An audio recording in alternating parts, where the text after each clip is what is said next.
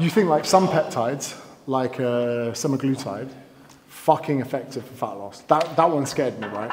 Because I became a different person when it came to appetite. Mate, I went to an airport lounge before flying business, I ate half an apple. On the flight, I said no thanks to food because I genuinely wasn't hungry. Really? My mindset changed, bro. Tay after dinner. Because don't they say like that it's not just for fat loss though? If you wanted to like stop anything, it'd help. I can't comment on that, but I knew my protein intake was only like 50 grams for the day before, so I forced on a protein shake when I wasn't hungry and I was ill for an hour. That shit shuts you down. So I think that if my goal was just fat loss, amazing. But do you think then maybe it should be more readily available? Let's say your BMI is 40 plus. If someone emailed me today and says, "Hi James, I'm at the point I'm thinking about giving up. I've got a disabled son. My wife died 2 years ago. I'm 150 kg."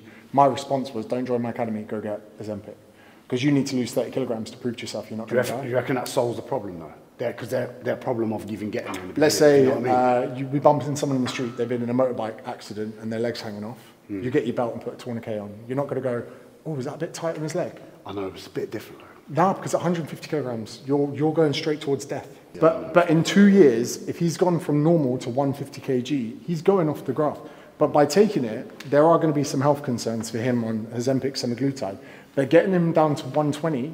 We say, "Hey mate, you're coming off the medication." Now let's, yeah. Yeah, and if he balloons up, we give him medication again. But ultimately, if someone's going to die from the thing they're doing, you need to intervene. And that's you know fat loss, you boys better than me, but the habitual habits of probably eating and food choice, how much does that come into it versus like genetically it's something that...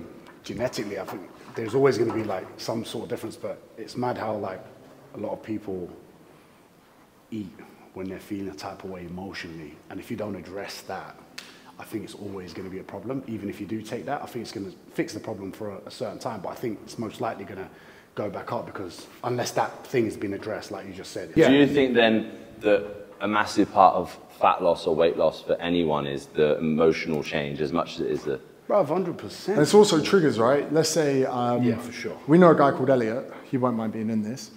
Like, he got gout last week. When we met him, fit, good-looking, healthy guy, he's now, no offense, Elliot, in a terrible bit of health. And I said to Luke, send him here. I'll build him a bedroom up here. I'll train him. I'll save his life. But he has to come here. He has to leave his girlfriend at home. Because he might come home wanting to do everything right. His girlfriend goes, "Oh, I've had the most stressful day," and brings an Indian takeaway. What's he going to go?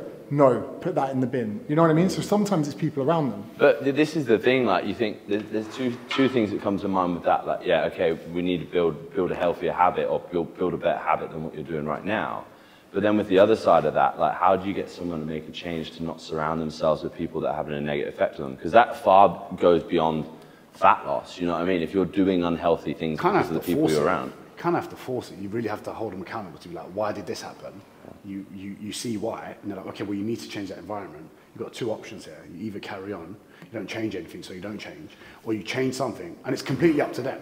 And you've got to put it on them. You've got to give them like almost like tough love, only when you've got to a stage where you've actually got a decent relationship with them. But I think it's interesting that at what point do people, you know, find it bad enough to make a change. But imagine this, right, as a counter-argument. Imagine instead of all of that, you just say, "Hey, Monday morning, 9 a.m., come to a GP. You're both getting 0.1 millilitres of semaglutide." Mate, but imagine no willpower, no intervention, no exercise. You increase all their health markers, comorbidities, you increase everything. Then when you get them to lose all the fat, you then say, "Hey, if you want to sustain this and you want to keep this quality of life, you need to make changes to your life." I just think it's just another shortcut we're all doing to avoid the thing you really have to do. You know, so then it's just like, then everyone becomes weak, pathetic, and don't fucking do anything. And I completely agree. Do you know what I mean? Like, there's a balance to it. But if we look at so obesity's been rising for what, like 30, 40 years. Something has to be a shortcut. But I think that there's, like, obesity is one thing. Like I said, when you extract the obesity or fat loss out of it and just think about general changes that people want to make to Sorry. Fucking shit. Say that point again. No, I think it's not just even fat loss that comes into play here. It's like, if anyone wanted to make any change outside of, like, you know, their bank balance, their lifestyle, how they're living their lifestyle, like, people's breaking point or decision to make change differs. It's like I spoke to someone, I was saying that we started this challenge on Monday. Yeah. And I said to the people that started, 20% of people left the group before the first day started. Yeah. Because it's a free challenge. They like the idea of getting more mobile or improving their health, but they're not prepared to put in the work. So at that point, it doesn't matter what you put in front of someone. If they're not prepared to take action, then... Yeah, that's weird. You know, I've had a lot of that as well. You know that almost like hit of like dopamine when you're like you feel like the thought of achieving it, you get a hit, you get a dopamine hit. And you think that's enough for people. Yeah, and then you stop. You don't actually put in the work. Yeah. It's probably one of the hardest things as like a coach. And they don't stay around to feel guilty about not continuing. You know when you're like, what point is it when someone has to change? I actually think a lot of people don't realize what it feels to be good. So they don't actually know. So they don't know what they're missing. Yeah. That's a good way of looking at it. So you have to force them. Yeah. And they're like, oh my fucking God, Diren, I've never felt like this before. I'm like, I fucking know you haven't felt like this, which is why I'm forcing you to do it. So if either of you, don't do that because it's gone off now. If either of you were to take semaglutide, that's semaglutide. That's the Ozempic. I've never seen it. If you were to ever actually do it, I think you completely change your opinion because I went into it hating it. I can't explain this, right? For 2 weeks, I felt like every single person I saw growing up that was in shape. Like, you know when we go to dinner, me and you eat till we're sick, and we see those people around us, like Alima, that eat slow, they're done, they leave food on the plate. I became that person within 2 days. Yeah. And so suddenly, there was part of me that romanticized the idea of having control over an area of my life I've never had control.